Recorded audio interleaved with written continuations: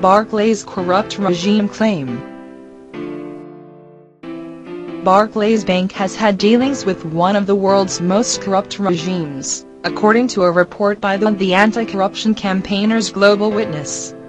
It says Barclays held an account for the son of the president of Equatorial Guinea long after evidence emerged that his family looted state oil revenues.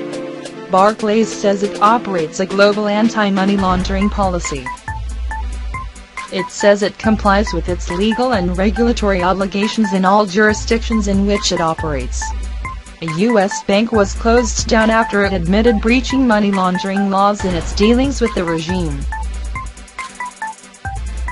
The U.S. bank, Riggs, based in Washington, D.C., collapsed in 2004 after it admitted its dealings with the rulers of the country had breached U.S. money laundering laws. But Global Witness says that in 2007, the son of the president of Equatorial Guinea, Teodoro Obiang, still had an account with Barclays in Paris. Luxury lifestyle. It says a police dossier shows that a sheik drawn on the account had been used to help buy a Ferrari 550, part of an extravagant collection of 8 luxury sports cars he bought in France over a period of 8 years. Global Witness says Teodoro Obiang earns only $4,000 a month as minister in his father's government, but enjoys a playboy lifestyle, including a mansion in Malibu. It says anti-money laundering laws required banks to carry out due diligence to identify their customers and turn down illicitly acquired funds, and queries what checks Barclays carried out on him, and whether it had ever filed any suspicious activity reports in relation to his account.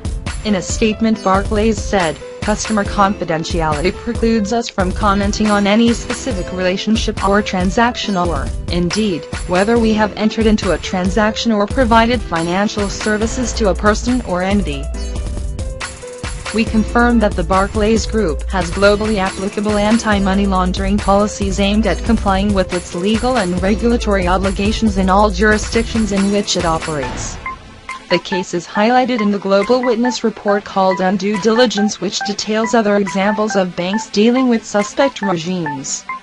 It claims that dozens of British, European and Chinese banks have provided Angola's opaque national oil company with billions of dollars of oil-backed loans.